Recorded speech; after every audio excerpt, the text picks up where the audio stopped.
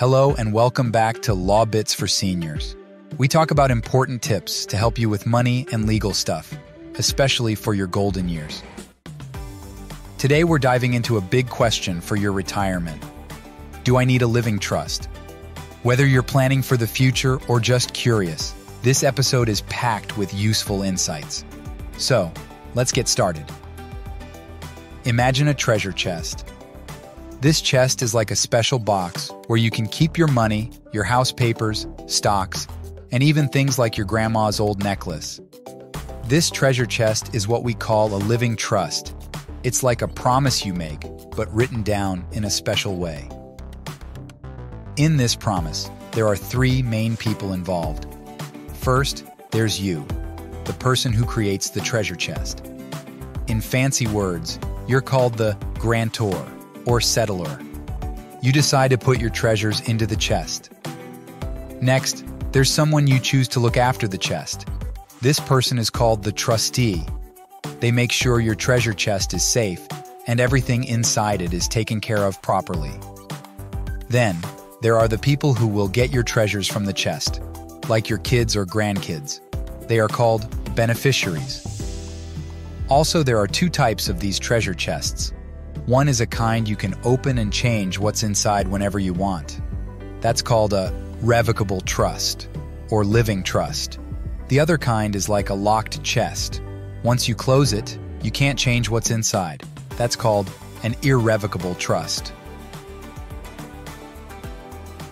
Think again of your treasure chest, the living trust. The best thing about this treasure chest is how it keeps your treasures private. Unlike a will, which is like an open book for everyone to read when you're not here, your treasure chest keeps things under wraps.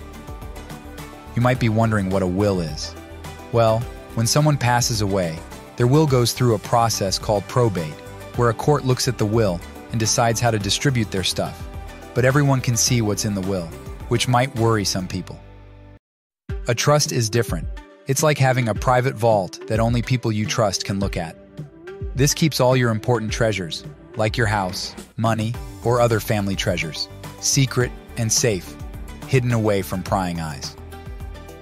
For example, let's say you own a big business and want to make sure it stays in your family. A living trust can help. You can place your business in this chest, and it stays a family secret, away from outsiders.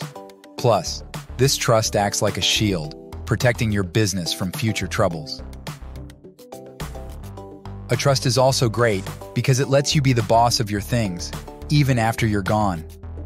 Usually, when someone passes away, their stuff goes through probate, which can take a long time and involves a lot of people. But with a trust, you skip all that. You get to make all the rules about who gets what and when. For example, if you want to make sure your granddaughter gets your special jewelry when she's 25, you can set that up in your trust.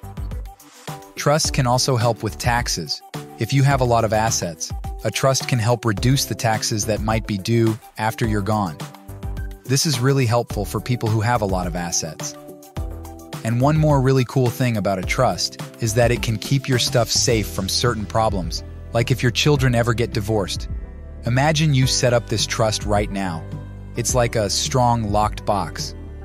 Even if your child's marriage doesn't work out, their ex-husband or ex-wife can't touch what you've put in the trust for your child.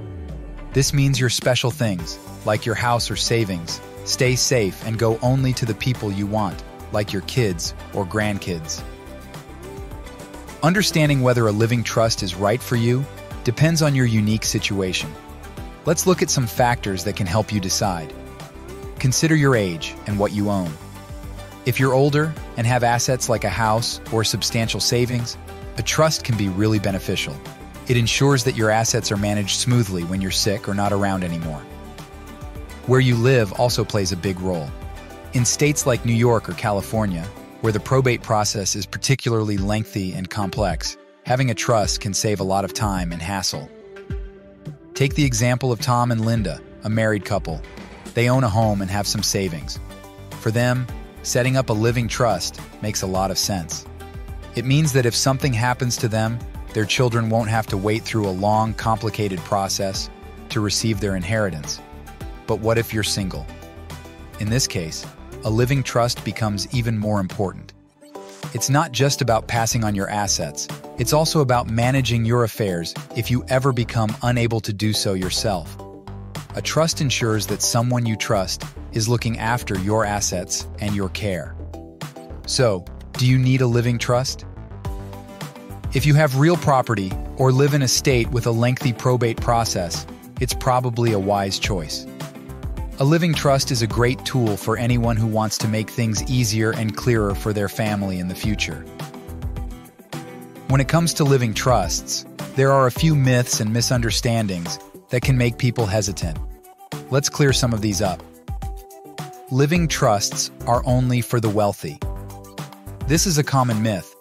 Many people think that living trusts are just for those with a lot of money or property. But that's not true. A living trust can be a smart choice for anyone who wants to make sure their assets are handled smoothly and privately, no matter how much they own. Setting up a trust is too complex. Some people worry that creating a trust is a complicated process. While it's true that setting up a trust involves some legal steps, it's not as complex as it might seem. With the right help, like from a lawyer who knows about trusts, it can be pretty straightforward. Think of it like following a recipe to bake a cake. Once you have the right ingredients and instructions, it's quite doable. Trusts need a lot of ongoing maintenance. Another misconception is that once you set up a trust, it needs a lot of work to maintain. Actually, most trusts don't need a lot of ongoing maintenance. Once it's set up, it mostly takes care of itself, especially if you choose a living trust, which is more flexible and easier to manage. Trusts are a hassle to modify. People often think that once a trust is set up, it's difficult to change. In reality, a living trust can be changed quite easily. This type of trust allows you to adjust things as your life changes, like if you acquire new assets or want to include new family members. Concerns about losing control over assets. A big worry for some is that they'll lose control over their assets once they're in a trust.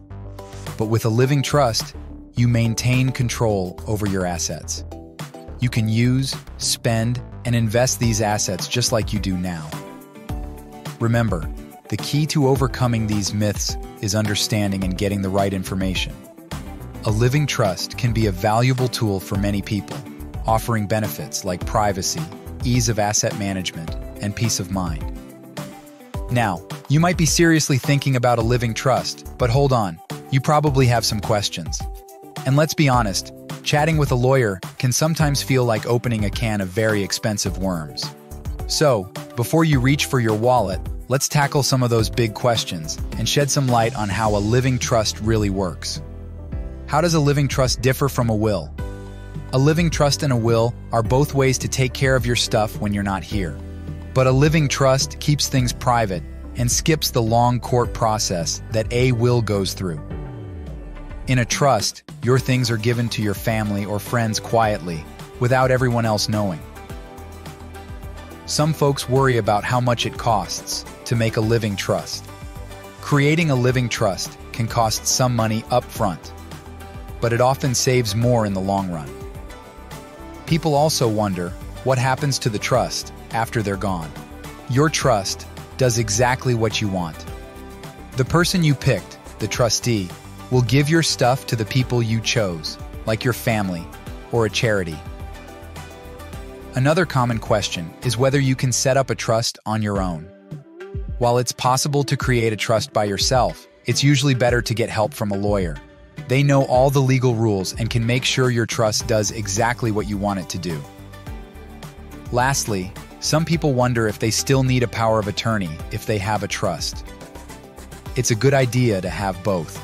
A living trust manages your assets in the trust, but a power of attorney can make decisions about things like your health care or other financial matters if you're not able to. So, do you need a living trust? It's not a one-size-fits-all answer, but for many, it's a smart choice for managing their assets and ensuring their legacy. A living trust offers control, privacy, and simplicity in estate planning. We hope this episode helps you understand living trust better. Remember, planning today can bring peace of mind for tomorrow. Thank you for joining us on LawBits for Seniors. If you found this video helpful, please like, share, and subscribe for more valuable tips for your happy retirement. See you next time.